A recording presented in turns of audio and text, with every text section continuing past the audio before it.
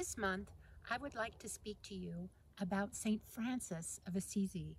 His feast day is on October 4th. This month, I was invited to celebrate a Mass with the Franciscans in St. Maurice in Switzerland. It was a special day because the Pope published a new encyclical that underscores and accentuates what he wrote in Laudato Si, Laud Diem, and it is a message to all people of goodwill about climate crisis. This climate crisis has been accentuated since 2015 when he wrote Laudato Si, Care for Our Common Home. What's very important today is to be conscious of the effects of climate change, how it's affecting the poor, the most vulnerable, and future generations.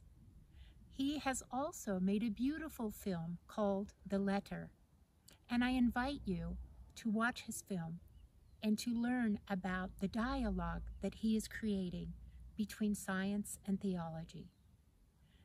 I have also given you a link to my newest article, Mediatorship. It's a transformational pedagogy that uses transformogram portfolios, and it could be applied also to elicit ecological conversion. Thank you very much.